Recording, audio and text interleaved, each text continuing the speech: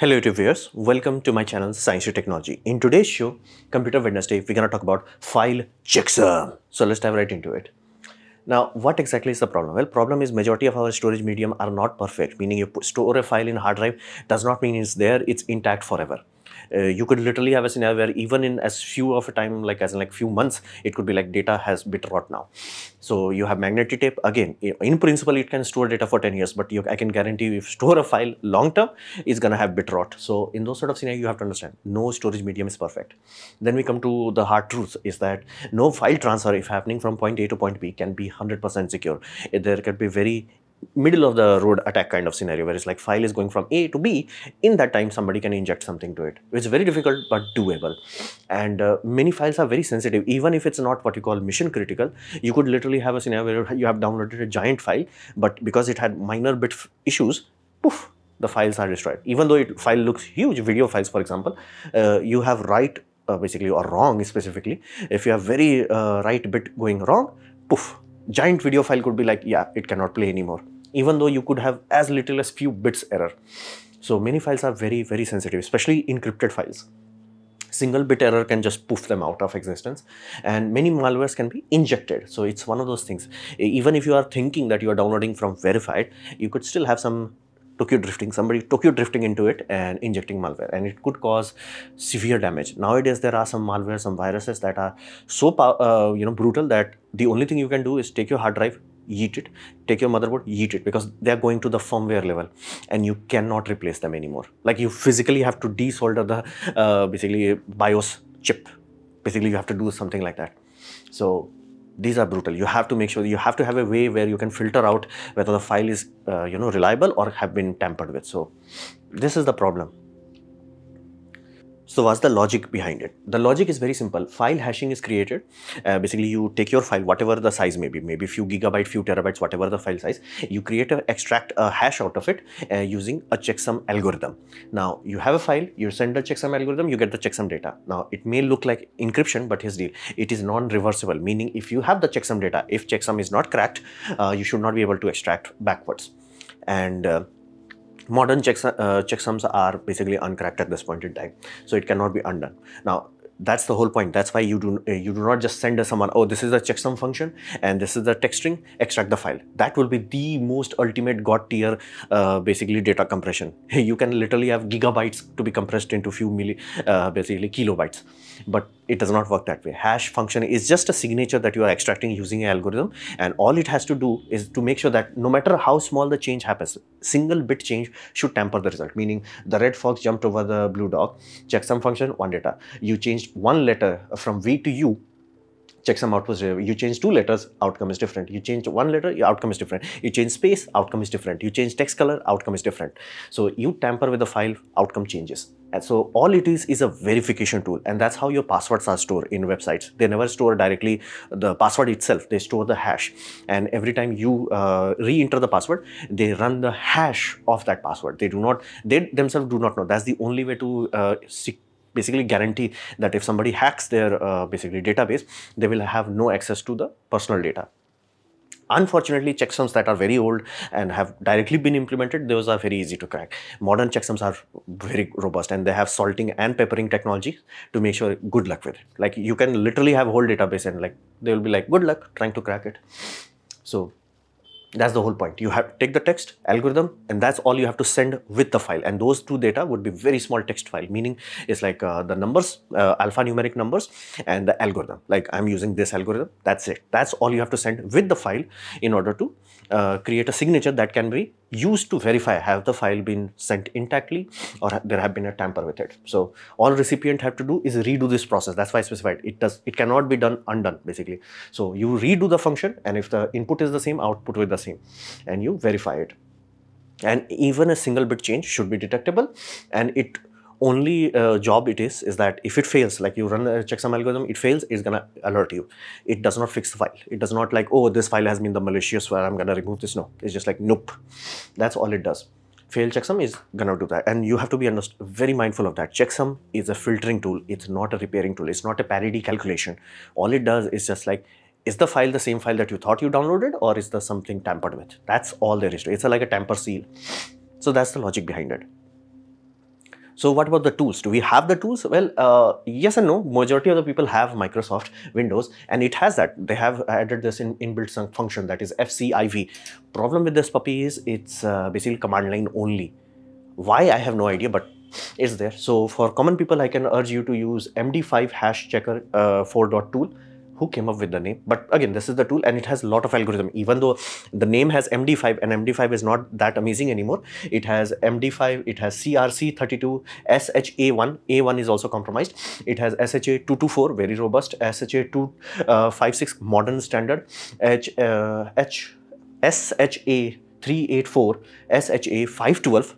Be mindful, you can have checksum that are super complex, but consequently it will also take very long time to compute. So there's always a checks and balance. You cannot have like a customer is logging in and it's a computer's background is like, okay, I'm gonna crunch it. It's like, no, you have to balance it out. So that's why many companies do not just go, even though like 512 bit is available and it's God tier level encryption, they do not do it because it wastes too much computational power.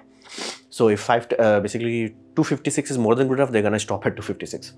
So that's one tool. It has a lot of options. Then there is another tool, multi-hasher. Now, benefit of the multi-hasher is that it can take care of folders. Now, be mindful, only files can be extracted, as in like you can extract the signature of a file, not of a folder. So if you have to do a folder, let's say you are archiving something, compress all of them, not compress, just bind them into one container. That container could be your, a zip file. Basically you put them in container, then you run the checksum, then you can get it. Or you can do multiple files at once also, that can be done, but be mindful, at that point you have to check it manually. It does have benefit that if you are, let's say, you stored 10 video files, you've done checksum regularly and you're like, hey, one video file was corrupted because checksum did not, you know what exactly went wrong. If you're doing it on RAR level, you know one of those files are corrupted. So that's why it has that basically folder option. But be mindful, only files can be checksummed. So far, again, there may be some other tool that I'm not aware of, but so far everything I've seen is just like, hey, multiple files in means multiple checksum out. So these are the few tools you already have. If you are comfortable with command line, Microsoft has a whole guide for it. If you are not comfortable with that, you have MD5 hash checker. You have to do multiple files. I would urge you to look into multi-hasher. These two are good tools, and there are many more tools. These are tools should get you started basically. So we come to the first layer, the internet layer.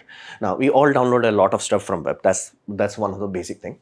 And file can be damaged in transfer, not just from a malicious intent. You have to understand, anytime you are transferring file through internet, it has a lot of error correction. So sometimes error correction can misinterpret the data and outcome could be corrupted. In those sort of time, you need a way to double check it basically. And malware injection is possible to be done by many times. You're like, you go to a website is fully saturated. They will like click this mirror website. You go to mirror website, download the file, you do a sanity check, how 11 GB, file size, file extension is okay. But here's the deal, if people are good, you will not be able to spot it that easily. So at that point in time, tempering ISO becomes a common thing, and people have done that. And if you watch any people talking about like ISOs in Linux world, they are always like, make sure the checksum is right, make sure you have clean ISO. It's like, what the hell is clean ISO? Clean ISO is basically means you have checked it, that you know for a fact that ISO has not been corrupted. And because again, if you have a corrupted ISO and you use that to install operating system, there is a very good chance you have a backdoor that cannot be closed anymore. So for that reason, you have to understand, you can never rely on the whole pipeline. So for that reason, you have to have checksum function. So for example, if you downloaded Windows 11 or 10, you go to Microsoft website, they will be like, okay, using SHA-256-bit system, this is the checksum basically. And based on the language pack you select, there will be different outcomes. Arabic, Belgium, like I used English International, so I got this. If you're downloading VLC, they're gonna say like, hey, use the checksum. Again, same checksum of like SHA-256, that should be the checksum outcome. You're downloading Linux Mint ISOs, they're gonna say this is the checksum, and the codec should be SHA algorithm, SHA-256. You go basically Ubuntu Mate, same thing. That's the whole idea of it. You're downloading a file. How do you know the file is intact? So you trust the source, but you don't trust what happens in between. Or you are like, somebody else is giving you a file. It's like, hey, I have downloaded the Ubuntu file, just take it from it. You're like, why the hell I want to waste data bandwidth? You may be like, okay, I'm just gonna run a checksum to filter it out. So if they are trolling you, you'll be like, bro, I got you. So this is first line of defense. Be mindful, this is not what we call God tier. This is a very good first line of defense. Can it be breached? So far, not really. But be mindful, there are still other ways of hijacking, or still other ways of that. It's just one of those things that adds an extra layer of armor. Ask any security professional. they're going to tell you flat out, everything can be hacked. All you are doing, if you are doing proper security procedures, making it difficult. You are not making like, oops. You should not go down because oops. That's the whole point of it. You should not go down because of oops. Checksum is a very good first layer armor, especially if you are downloading operating system images. Because if your operating system is corrupt, nothing else will work. Then we come to the backups. This is why I am interested in it, because here's the deal. Backup size could be huge. Like I'm backing up all the video files that I have made from this channel, and some of them went poof because of bit rot. So that creates a scenario, because here's the deal. I have 200 videos per playlist. So practically it's impossible for me to play all video. Oh, and be mindful, all playlists have 200 videos plus 200, because again, they are available in Hindi and English. So that creates a scenario where so many video files are there, I cannot play them again and again and again to double check it every month also. So that becomes flat out not practical. And I'm just a small YouTuber. Imagine something huge. Imagine a database server like that. In those sort of scenarios, it's flat out not practical. So you create clumps of data, meaning if I'm saving files, once I reach 10, marker 10, basically episode 10 to 20, I'll create a clump of it.